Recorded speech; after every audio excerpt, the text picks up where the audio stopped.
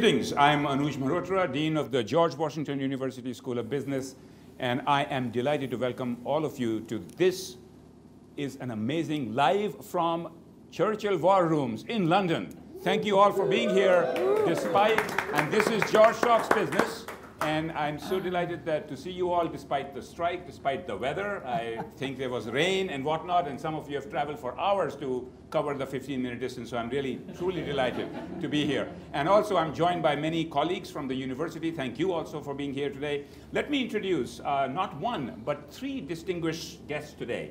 To my left here is Brown-Quinn, Amazon #1 best-selling author, founder of career consultancy, The Female Capitalist, and member of the GW School of Business Board of Advisors. Welcome. Thank you. Next to her is Dr. Slim Feriani, CEO of the Sovereign Fund of Djibouti. Thank you for being here today as well. And Christophe de Taurines, the head of business development at Long Harbor and GW School of Business Board of Advisors as well, member. Thank you all for being here. Our topic today, by the way, is how business can take on the world's most pressing challenges. We expect to solve all of the world's problems tonight. We will focus, however, on 4 significant challenges around the topics of ESG, DEI, innovation and technology, and emerging geopolitical trends. These are topics which I feel are on the minds of most CEOs, and it's good to have a great panel here to be able to discuss these. So let me start with you, Christophe, if I may, since you're sitting far away from me, probably hiding. So let me start with you. Against the backdrop of inflation and continuing war in Europe, what can you tell us about the macroeconomic trends you are seeing in the private equity fundraising world? Well, maybe to put it into context, so Long Harbor is a private equity firm with about $4 billion of assets under management. We're based in the UK. We invest mostly in the UK, but are now branching out into continental Europe. So, I mean, obviously the inflation that we've witnessed is nothing surprising. It's something that has been expected. But the corollary, part of the reason is obviously as a corollary to the COVID and the massive influx of capital from government intervention. So the corollary is obviously now interest rates are going up, so that's bringing a lot of uncertainty. We don't know what is going to happen next. It's in the hands of government. So for us, in terms of investments, we always have to calculate our investment returns versus what you can get from the government bond. It's essentially a spread, and it's the risk-free rate. The risk-free rate has gone from negative in Europe to close to 0 in the US, to way above that. It's been a sea change. And so as a result of that, we are now need to reassess a lot of our investments. The corollary to that is that some of our fellow investors have had some really tough time as of late. Certain sectors have suffered tremendous devaluation, technology, for instance. But others have proven to be extremely resilient, like infrastructure.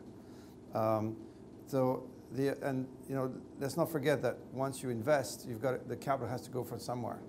And a lot of the capital that we are managing comes from most institutions, but also private individuals. And as investors are now contemplating the world with the higher interest rates and higher inflation, there's a lot more choice today than you had a year ago. A year ago, if you were in a negative interest environment, you don't want to hold cash. You have a pressure to invest. Today, with interest rates at 4 or 5%, you have a lot more options as an investor, and therefore, for us as private equity, managers, we have to try to make it much more appealing for the investors for them to come to us. So it's been quite an interesting development as of late. But one thing to be said is we concentrate on major markets. We don't invest in emerging markets because has a different dynamics. And I know some of the members of the audience are specialized in emerging markets, but we just stick to OECD markets because you already remove a lot of the political, macroeconomic risk away from the equation. It's already very, very complicated to invest. So emerging markets or in smaller markets are it's a different dynamics. Actually, I'd be very interested to hear what Slim has to say on that at some Small point. is beautiful. So Christophe, thank you for that. But during our previous George Talks business, when we talked a little bit about the importance of ESG as a key demand for investors, and about investment making an impact on society, whether it is renewable energy or carbon neutral or carbon negative for some of the investments. So can you talk a little bit about the latest trends you are seeing related to ESG investing? Sure.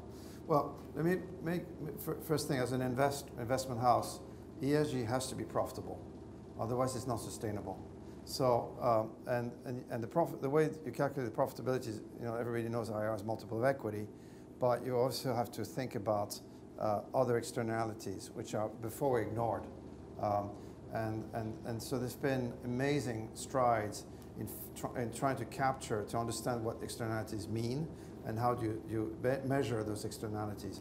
So one of the things that we've done at Long Harbour, we established about 13 years ago an ESG consultancy called Longevity Partners.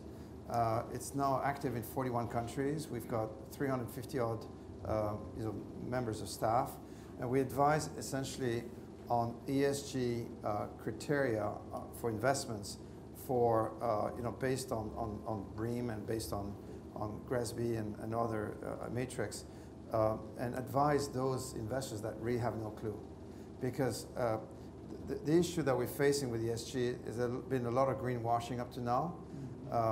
That is no longer permissible. You really have to demonstrate that by your investing, you make an impactful change. And whether it's in your buildings, whether it's in your companies, whether it is in whatever you do, you have to measure and give an account to your investors of what you are doing and the impact you're making. And the only way to go about it is it's a form of indexation, having quantitative measurements. Qualitative is obviously important, but if you don't have any quantitative measures, it's all blah, blah. And so that's been really a big change as of late.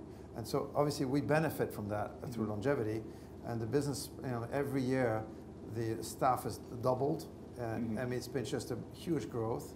And the other example I'd like to, the other thing that we obviously are very focused is on decarbonization of the real estate footprint. We invest a lot in real estate.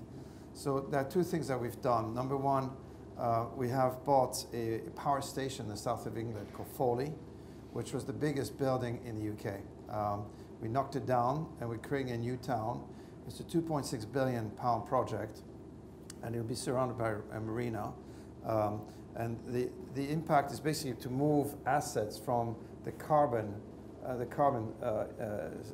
century to the more technology century, the digital century, but also the ESG century, which is the 21st century. And all this built-out environment is following guidelines that are very precise in terms of emissions. We want zero emissions. We obviously guidelines in terms of digitalization. All the entire assets, or the entire town, which will have 6,500 people, will be digitalized, and we'll be using this data to monitor the flows, the ins and outs of the town. So, and that is to make the entire city much more optimal than a normal city. So those are just examples of the things that we are getting into, and obviously attracting investors, because it's kind of beyond the norm from last century. We need to move we are moving actually the needle of investing into the ESG sector, and we're not the only one doing that. Well, I think the big takeaway that I got from there is that ESG has to be profitable for it to attract investments. Let me continue with this theme a little bit, but maybe move on to you, Slim, to talk about your Djibouti Sovereign Wealth Fund and how it is helping to foster sustainable development goals, investment goals. Perhaps also if you could tell a little bit about the vision and how these goals impact the investment and business future in Africa. Great. Well, thank you very much, Nuj, for the invitation. Thank you to everyone who invited us. It's a great pleasure to reunite with the GW spirit. A lot of positive energy.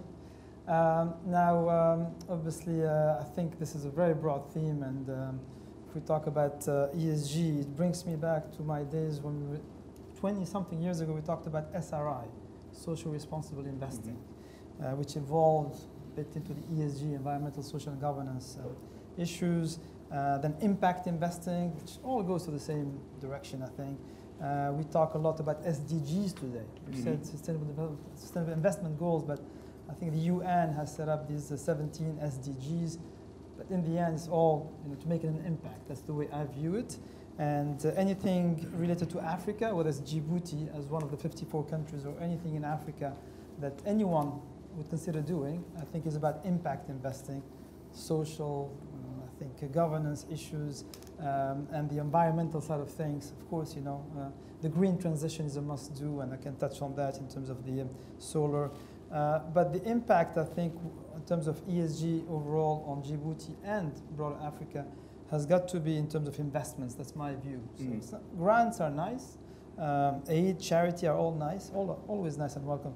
But the game changer has got to be investment. That's the sustainable way to make an impact on Djibouti and the rest of Africa. And ultimately, it has to be obviously inclusive and sustainable prosperity. That's what we all aim for when we talk about lots of things.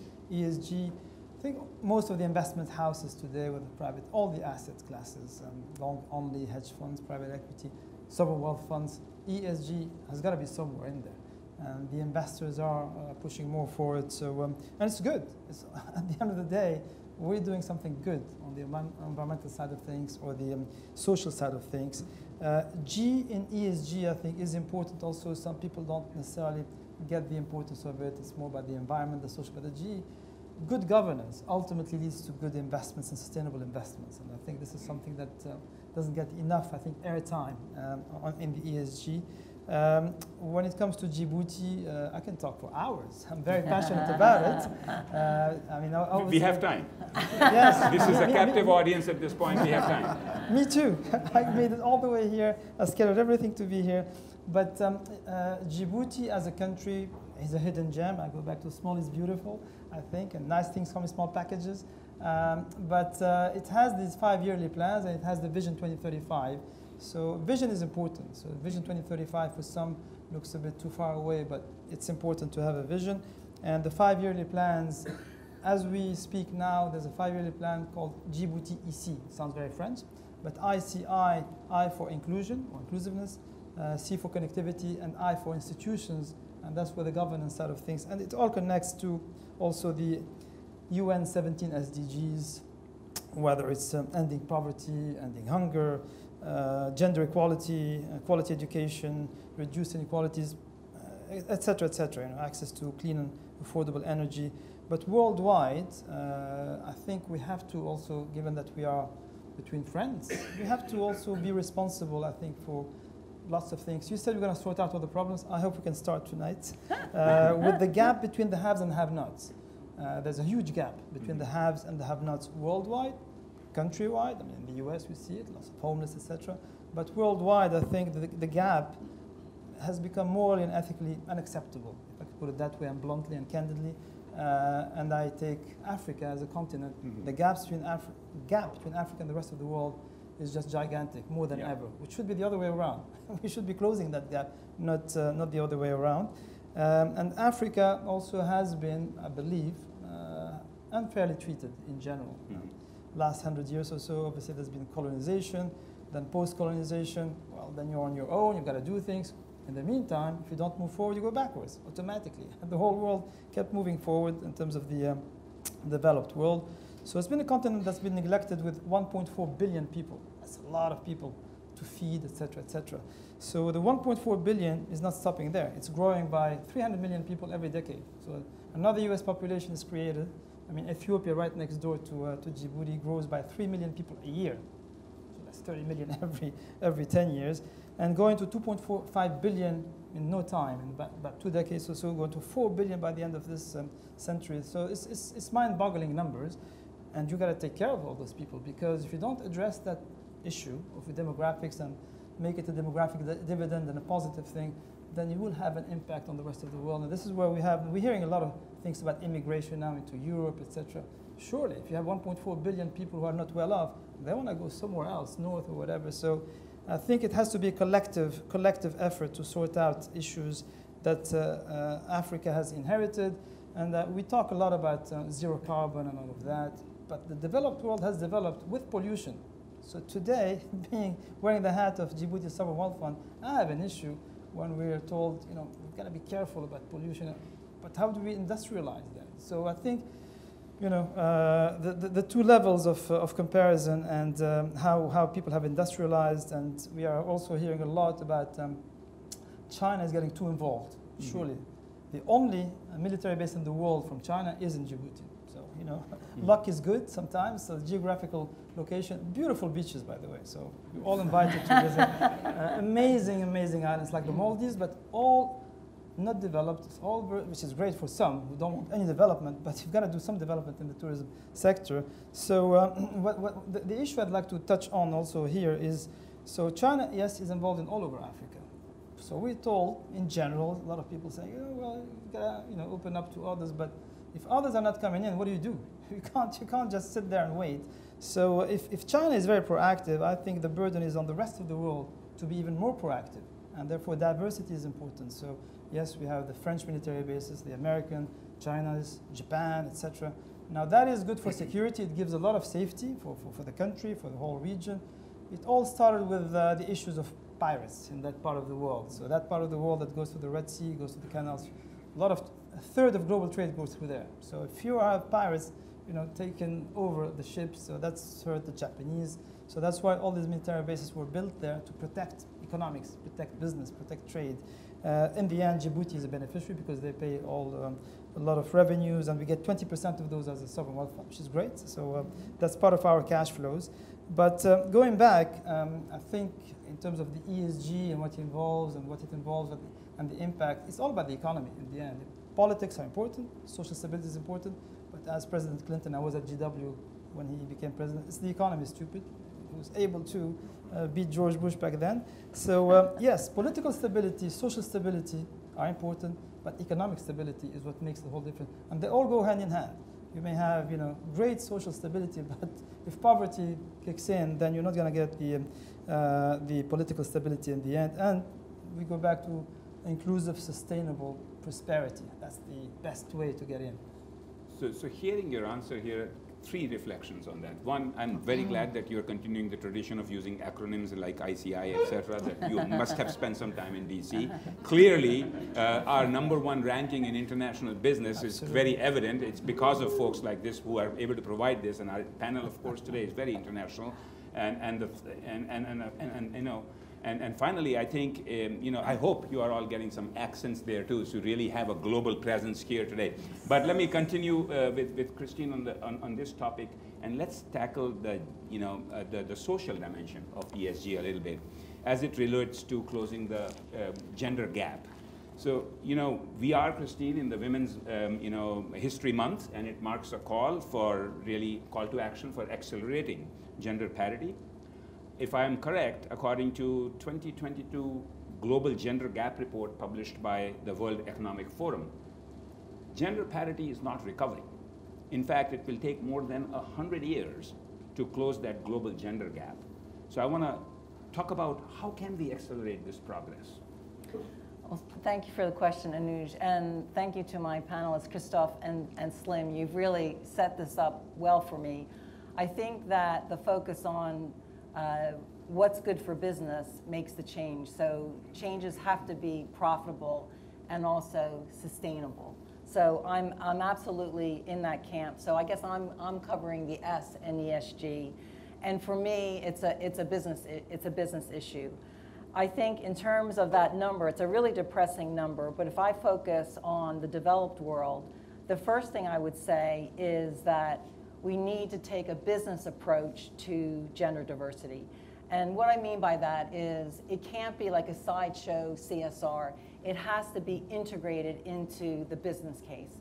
And it's very similar to what you were saying, Christophe, in terms of when you're looking at investments. It's the same thing. So for businesses, they need to figure out, okay, for gender, what's the business case? And it's not a separate issue. It needs to be integrated throughout. So building the business case, developing the program. I mean, this is really, I'm sure you cover this in some of your courses, Anuj. Embedding the program, measuring results, of course measuring results. And the interesting thing about this framework, it's very much a business framework.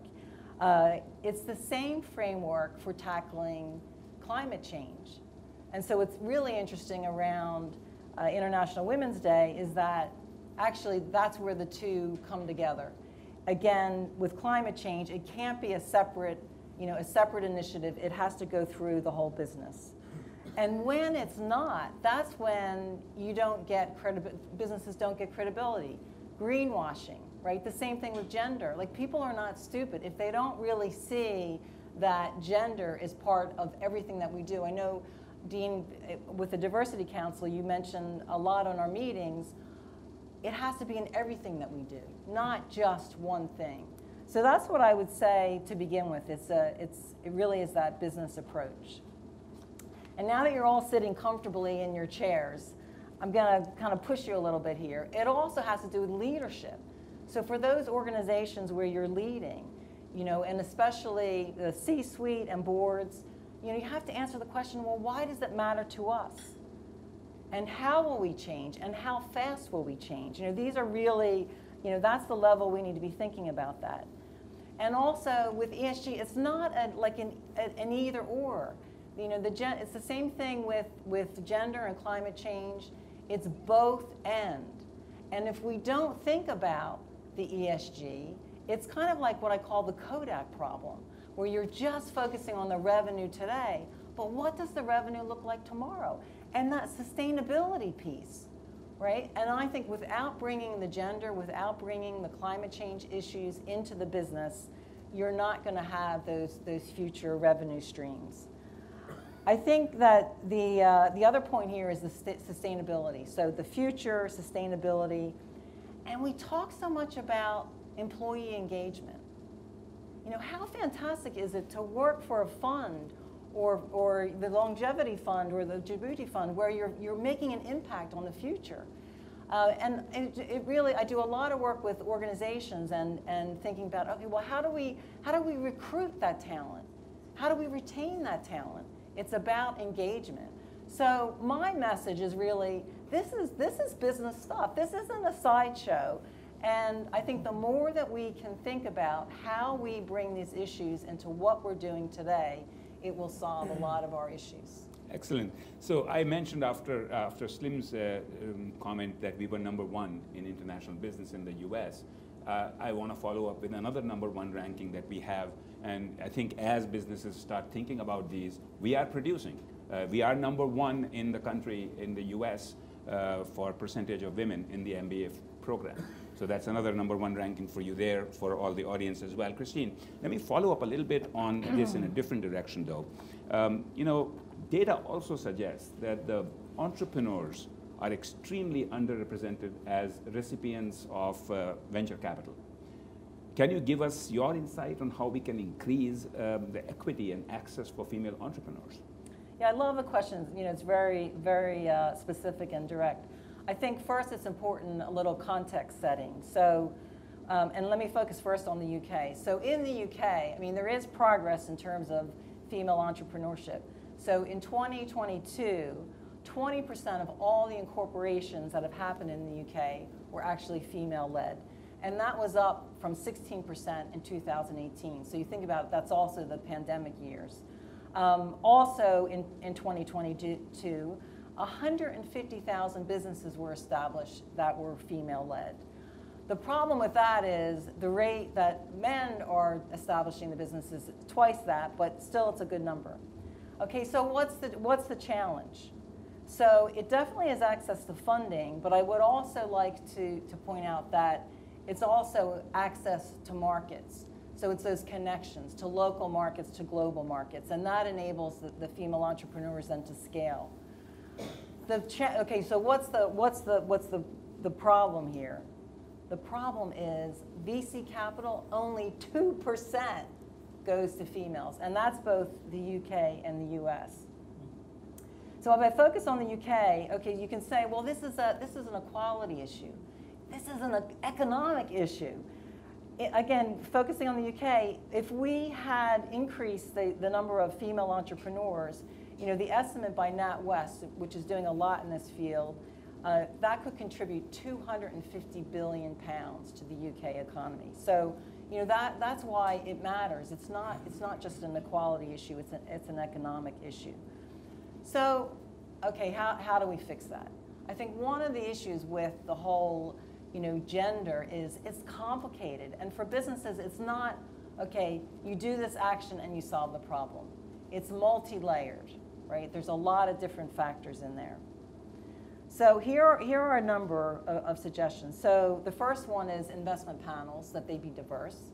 I might mention that the new venture competition at GW, which has one of the largest prize monies for US University, which has a lot of business students, we have a diverse panel there.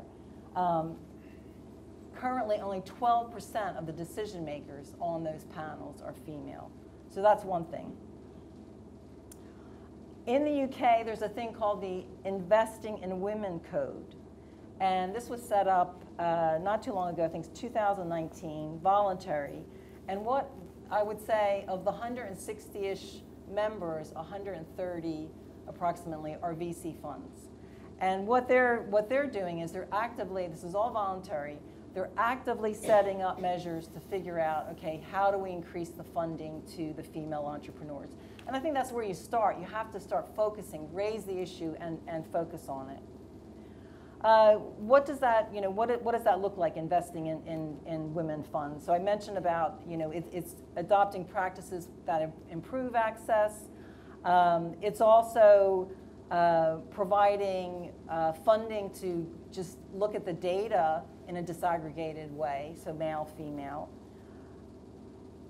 Another suggestion, there's, you know, how about we create more female-led VCs? I know from our dinner last night, I heard from one of our dinner guests that actually female-led VCs not only will support female-led businesses at a higher rate, but also other diverse businesses. So that's also another initiative within the UK called Women Backing Women, that are looking to increase the number of female investors and women angel investments. So it was really interesting getting the invitation to this session, because I actually didn't know of all of these kind of voluntary measures. Let me just mention two other quick ones. Another one is setting up investment vehicles that focus on female entrepreneurs. For instance, HSBC announced the launch of a $1 billion female entrepreneurship fund. I know L'Oreal has a fund. And then I would say lastly, you know, going back to that question of, okay, yes, it's funding, but also access to markets. And there are associations, voluntary organizations that focus just on that, making those connections, because you need that, the access to those markets to get the income that then you have more capital to invest in your business, et cetera. So to scale, yes, it's funding, but also it's growing your market. Great. Those are great suggestions, Christine. And you mentioned the venture competition at GW. You'll also be proud to know that we also now have a BS in entrepreneurship that we have started, as well as we have a very exciting initiative in play where we are working with the Golden Triangle Business Improvement District and the DC government to launch a Penn West Equity and Innovation District. So let me, Christophe, you've had a long break, so let me get back to you here. You know, I would love to know your thoughts, especially as it relates to, you know, raising capital for a new venture. What are you seeing in terms of early investing trends? Well, I mean, private markets it has grown a lot in the last 30 years. It was basically in private markets was a niche industry.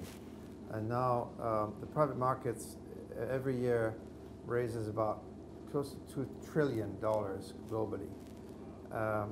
And within that venture, which we define as early stage to pre-IPO or you know, or small, is about 10% or less than 10% of that.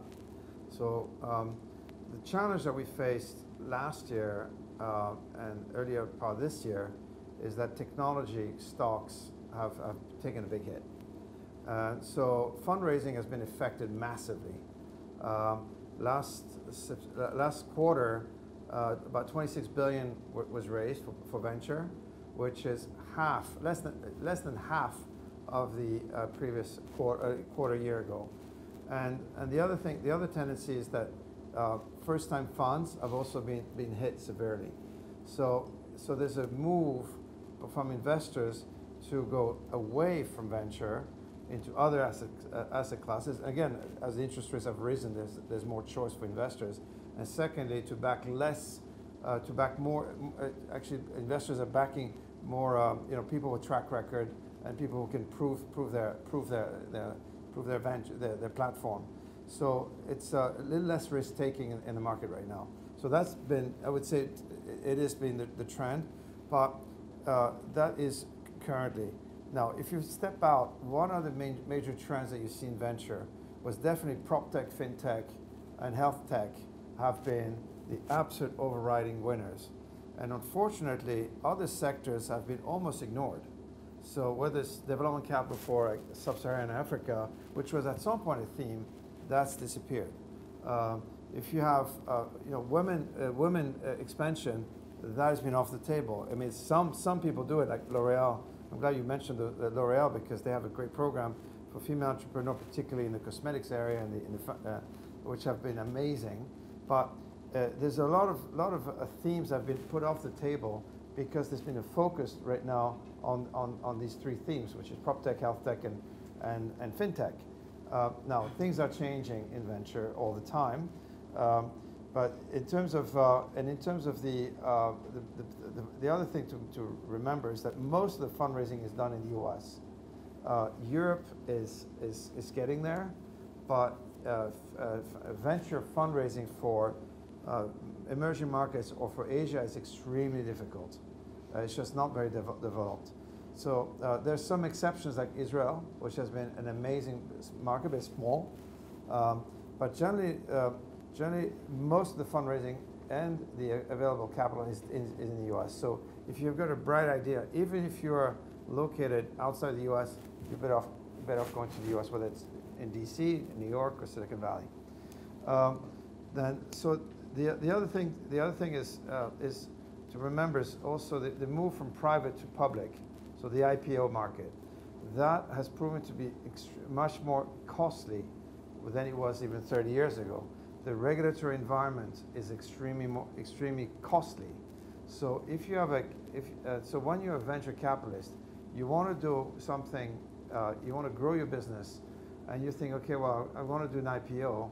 Well, not everybody's a Tesla. Not everybody is an Amazon. A lot of very, very good entrepreneurs with very good platforms are stuck because the availability of capital is limited, or the options of raising equity is limited. So I think that is the main problem that we have right now in venture. But on the buyout side, there's a problem on the other end is like the super large buyouts are having a real problem right now. So most of the focus is essentially on small, mid-sized companies, particularly mid-sized companies. There's a slew of transactions in the US and in Europe, a lot of capital being poured, and these are businesses with 100 million of enterprise value all the way to a couple of billion, pre-IPO usually. And there's a lot of capital chasing a few deals. So despite the fact that that with interest rates rising and the wall of capital has supported values in the mid cap. In the venture, some of the values have been destroyed. So we are basically have had things are going to evolve over time, but right now what we're concerned about investor is that we want to make sure that when we invest today, we have value tomorrow, or actually in 5 to 7 years, because it does take time. So right now we find ventures start to be much more attractive because valuations have gone down, but there's a risk. There's a very fundamental risk. So, so I would say warning. The other thing is also to remember with venture is venture takes a long time. Everybody thinks, oh, it's a quick buck. No, venture, you start a business, it could take 20 years. Buyouts, the investment's 5 to 7 years, sometimes 10 years. And so you've got a lot more turnover on the buyout side than you have in tech. In tech, you've got to support those businesses, and sometimes you've got a big J curve before you hit your returns. And as you know, it's also the lottery of venture. You basically invest in 100 companies. One may do fantastically well, and that fantastic will support all the other investments which have not done so well, or sometimes are write-offs. That is the risk you're taking. So I think that ratio is proven to be quite consistent, whatever you are in the cycle. And today, I think being with all the the parameters that we see with interest rates, with inflation, etc., that explains why tech right now, particularly venture in tech, has suffered, because there's alternatives. And as an investor, I would put something in venture, but I would not put all my money in venture. So that is going to change at some point. Why? Because interest rates are definitely going to drop at some point, as inflation is going to get tamed, and so venture is going to come back. So it's probably a good time now to look at venture, on a contrarian basis. But most investors will not do it like that. Most investors will be quite conservative. So I think I hope that answers your question. No, thank you very much for that, and that's great. But Slim, you had mentioned that vision is very important, and you talked about the Djibouti vision for 2035. What is the role of startups in that vision? Well, obviously, having a sovereign fund gives us that luxury of being long-term. This is a great, great luxury, because investing in the short term is a very tricky business. So Vision 2035, again, it goes back to leadership. I think this is a word that was used by Christina. I think we need to emphasize it, because having a vision requires a visionary and wise leader, and that's the case for Djibouti, having a president like that who can look beyond the next 5-10 years. Because as we know, politics means, elections on a regular basis, and therefore people don't end up taking a 10-15-year view. They look at the next election. So in this case, I think we have that luxury of having a wise, visionary leader who set up the vision, then you have to execute. So obviously you need people to execute, women and men, women in particular. I have a daughter, I have a wife, and a mother. So gender equality is important. You're just saying that you're sitting next to me. No, definitely not. And I'm obviously, SDGs is one of those, but I have a vested interest in making sure that my daughter is well looked after. She is in the audience. Yes. Yeah. So anyway, so going back to, so that vision requires leadership, and then it's our job then, we're one of the stakeholders to execute that vision as a sovereign wealth fund. And this is also part of taking matters in your own hand as a country, because you can wait for the rest of the world to come in and invest and do things, but it depends on the cycle. So having your own engines of growth allows you to do things. So sovereign fund of Djibouti is just like any other sovereign wealth fund. It's all about having a savings pot for the future generations, for the future. So it's multi-assets, all the asset classes, all equities, private equity, venture capital, fixed income, real estate, etc. Multi-sector, all the sectors that we could have, and multi-geographies. Now, the startup world in this whole ecosystem, therefore, looks a bit small now within that whole portfolio, but you've got to do your bit. So we play our part also, and we encourage heavily the startup world, as I think some of you have checked out our website or our LinkedIn page. So we've invested with a startup recently in the energy efficiency space, and this is part of what we do, but what we can do more of in a more efficient way is launching crowdfunding platforms. So this is one thing also that's innovative. It's fintech, it's very sexy fintech, so financial technology, but crowdfunding is a new thing. And we're launching the first crowdfunding platform in Djibouti sometime this year as the leader of this initiative. Now that will allow us to actually help a lot more people in the startup world, in the innovation space. And I've discovered really the dot-com world back in the late 90s, and I remember the NASDAQ and all of that. So we've had cycles, but in this day and age, the developing world, and again, has a lot to catch up to do in there. So the developed world, and we've seen it, with the NASDAQs of this world, but in places like Africa, but Djibouti, there's this new energy. But what we need to do really is work on the mindset. So changing that mindset, because the mindset is the game changer in terms of most of the people in the developing world, they would like to work for someone. They would like to work in the public sector. It's good, but not everyone can work in the public sector. It should be the other way around. It should be the private sector that's leading the growth, that creates the wealth, and we've seen that in many countries, like in Singapore, etc. And our model is inspired, the business model is inspired by Singapore because of the location, the world-class sports activities. That's the main engine, but our role now as a sovereign wealth fund is diversify that into data centers, into technology. We have 9 subsea cables, a lot of hidden gems. And the country, as a country, it's a hidden gem. But the startup world is fascinating. So obviously, having been double minister back in Tunisia for a few years, in charge of industry, SMEs, etc., I know that this is where the future is. So we are pushing also a lot of that in Djibouti via this crowdfunding platform, which will help us also select. I mean, we've done a VC kind of competition, etc., but that is not our main focus. Our focus is big scale stuff. So we need to scale things up and allow vehicles like crowdfunding platforms to do that.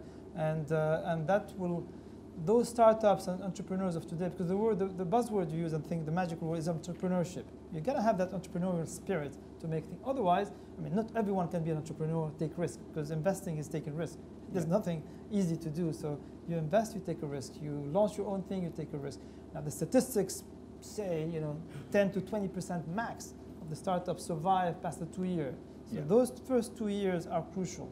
So I strongly believe that we need to have the ecosystem in there to hold the hands of the young entrepreneurs, the startups, and that's what we've done with Jib Energy and quite a few other women-led, actually, startups. Fascinating. And so that's, I think, what I would like to say along those lines in terms of the startup world is part of our ecosystem. We will play our role in a multidimensional way, not just one way. We can't be just in the selecting, but we'll invest in VC funds also. So we're talking to VC funds because that's another way to actually have a bigger impact on, because we can't select 10 small startups. It won't move the needle for the whole country. But we can invest in VC funds, either Djiboutian or Sub-Saharan Africa or developing world, and then we'll get that impact also locally and regionally and continentally. But the crowdfunding platform, I think, is one way to change the game for many of the startups and the entrepreneurs in Djibouti. Could I just pick up on the gender point, especially in the developing world? So obviously bringing in the female entrepreneurs, you're raising the whole economic level of the country. But there are also so many studies that show that when a woman makes money, she invests it back into her family and the community. So the ripple effect of that, I think, is really, really powerful. And the microcredit space exactly. is very much heavily driven by women in Djibouti and many parts of Africa. So that's a good point. Yeah, and also, I mean, that's just a classic example of, microfinancing is a very profitable business.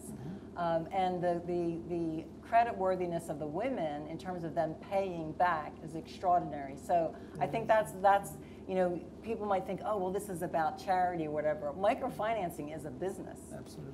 I know we are close to end of the time here, but I do want, if there is one or two questions, if you can raise your hands, I'll get to you in after this question. But let me give you a question, Christine, particularly as you're talking about entrepreneurship, and that's what we are discussing here.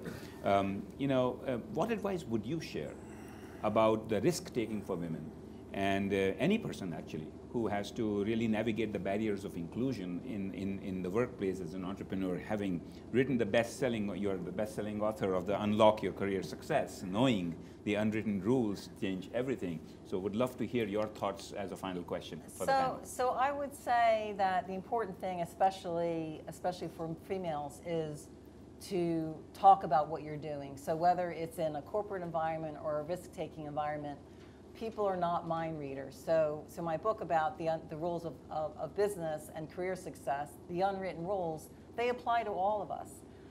And an example of that is self-promotion. We have to talk about what we're doing. And I think for females, we don't like to brag.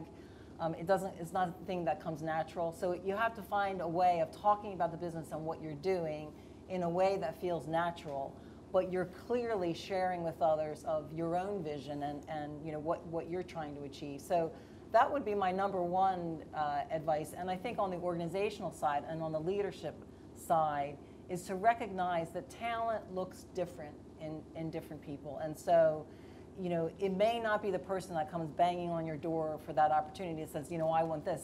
Maybe they're not the most qualified.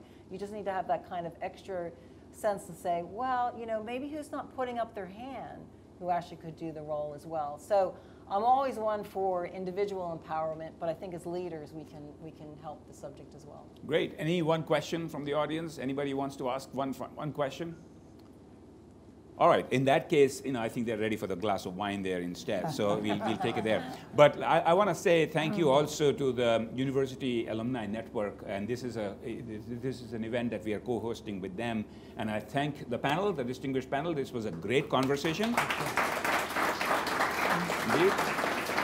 And for all of you, I hope you will continue to watch our George Talks business show. It is on YouTube, and you should be able to watch them on a regular basis.